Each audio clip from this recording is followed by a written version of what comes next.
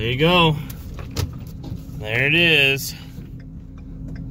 My 2170 XD with the blown out bale on the back and all the Nonner flags standing straight in the air. It does actually make a really good bale. That's, of course, the baler I bought. But this is a little tidbit of information I'd like to share. So I'm the job that I'm on, it's not an easy job, and definitely not the crop condition isn't great, and I'll be fair on that. It's not very good at all. It's like one of the hardest stuff to bale. The other thing is the people who have the crop are probably some of the hardest people I've worked for, and I just every 5 minutes it's something new. So this is more of a this is what's happened so far, and kind of a maybe don't do what I do.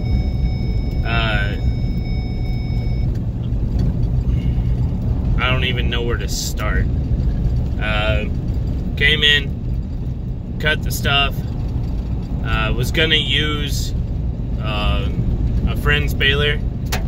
I decided it wasn't worth tearing up his machine, and I looked at what it was going to cost to lease the machine. I called this baler. I was like, all right, I'm just going to buy a baler.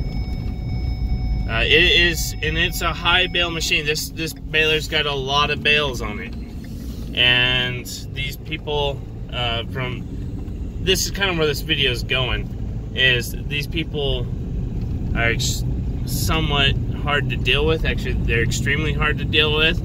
So when I bought this baler, I said, I need this thing. It's got to be tying out the door, and that was agreed upon. And this is the situation. I've had the baler. I've put almost 300 bales across it, and the most bales I got through the machine was 20 without any problems. To be fair, I have had it went through the shop. They fixed some bearings and stuff. I don't know exactly. It had a bad tire, and they pushed it through the shop because their main guy was out. It's understandable, it happens. He came back, they pushed it through the shop, fixed what they thought needed to be fixed, and delivered it to me. And I took it to the field the next day. Now, I had a feeling that the baler was sold as it's baling in the field today, and we're picking it up today. So, I don't know if the guys were back there tying the strings together as they were coming out the machine, or what they were doing, but it's kind of hard to believe that they were getting more. Maybe it was tying, like, I don't know how many bales. It was tying something though. So it's a highly worn out machine. It's 65,000 bales on it. I knew that going into it. The problem is the baler is not working. It's not working at all. Guy's been up here twice. I mean, it's just been one thing after another. This thing couldn't fall over itself if it even wanted to at this point. And here's the issue when you start dealing with silly people. I needed a machine that was ready to go. I can't afford a new machine. I just can't. I gotta start somewhere. And, you know, I had a good baler. I sold it for a profit. I did it for a reason that I haven't needed one until now. So I bought this baler. I thought it'd be a good baler that I could afford to keep and learn on. Because I don't know anything about big square balers. I don't know anything about them. And my dealer has helped me out tremendously. Livingston's have been awesome about this thing. They have done everything they can to help me. But the machine's not working. So today, this is what happens when you deal with crazy people. I've been having other issues. We're putting out quite a few bales a day, but it's just taking forever. I should be done. I should be done with the 2 fields. And I'm not even done with the first one. I should be done. I lost the 3rd field. They called me today. I was taking my kid to the pediatrician. You know, something I gotta do. That's $8,500 out of my pocket. They thought the baler was ready to go this afternoon. I went there. I didn't get 10 bales across it. And now something even worse is going on. It's overcamming. I don't know. I replaced the one of the twine arms that we thought was the issue, and now it's missing every knot. Not just one knot, it's missing every knot. These people have been so hard to deal with that they called me up today. They yanked one of the fields from me. That's 80. It was the best field. It really was. It was the best field. And that's $8,500 out of my pocket. That would have been down payment on the baler plus parts and everything. I lost that right away. After our conversation today, I'll be lucky if they don't ask me to leave tomorrow, since I was in Amarillo today. I drove all the way to finish that deal. Drove, got in the machine. It was supposed to be ready to go.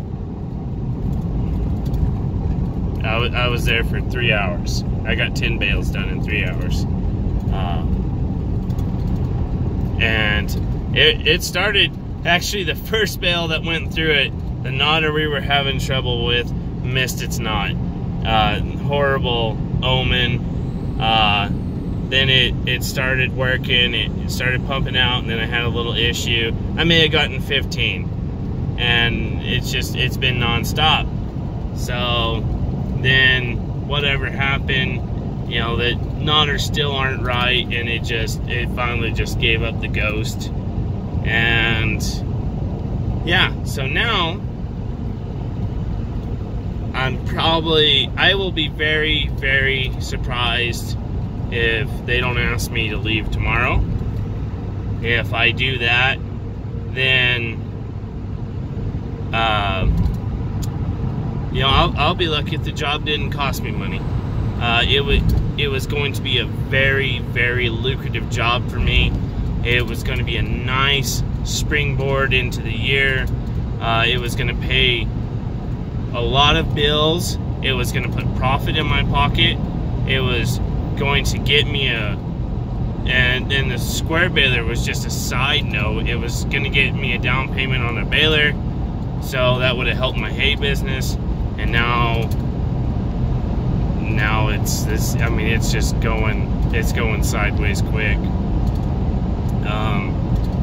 Yeah, and when you're dealing with silly people, and I'm gonna say silly because I don't want to say anything else.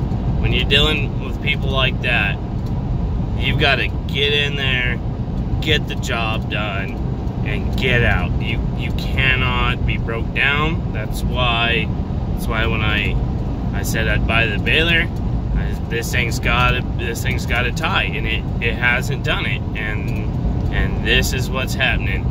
All of a sudden, I will be very surprised if I can even pay for the parts that they put into the baler just to get it to the field. You know, really, I will be extremely surprised. at this point, if I can even do that.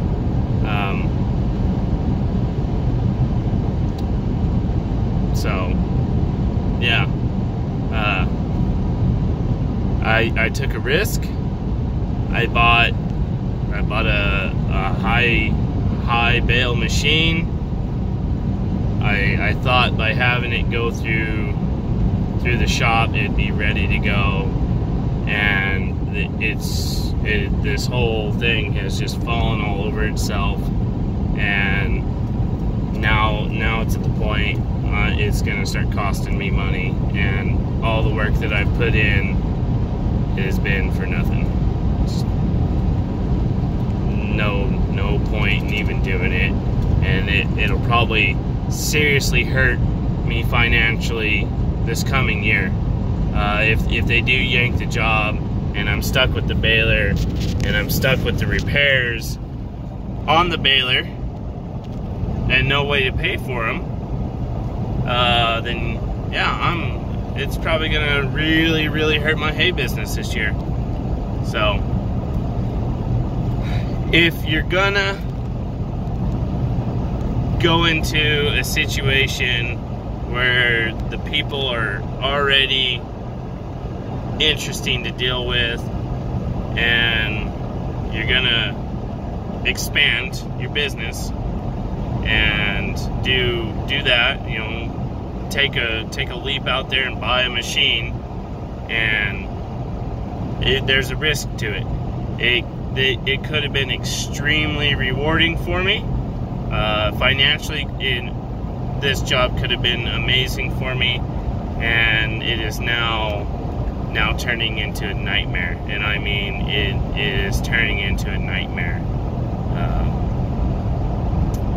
So, you know, what a great way to end the year. So, anyways, stay tuned. We'll see how this thing turns out.